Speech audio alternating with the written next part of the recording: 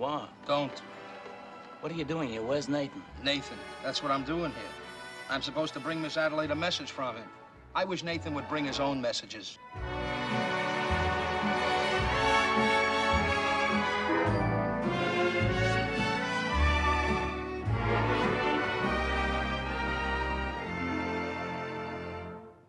He bought me the fur thing 5 winters ago, and the gown the following fall.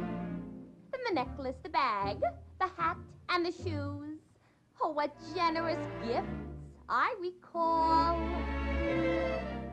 Then last night in his apartment, he tried to remove them all.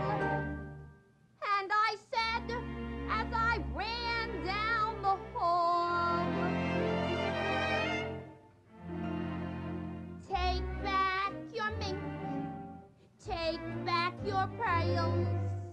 What made you think that I was one of those girls? Take back the gown, the shoes, and the hat. I may be down, but I'm not flat as all that. I thought that each expensive gift you'd arrange was a token of your esteem. Now when I think of what you want in exchange, it all seems a horrible dream.